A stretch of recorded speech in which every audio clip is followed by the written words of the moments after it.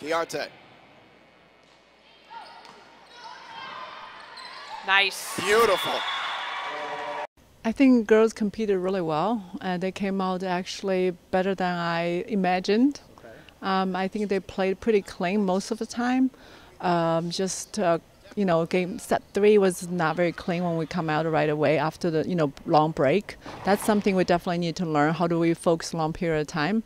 But this is only first match of the season. I see a lot of potentials, a lot of things we can work on.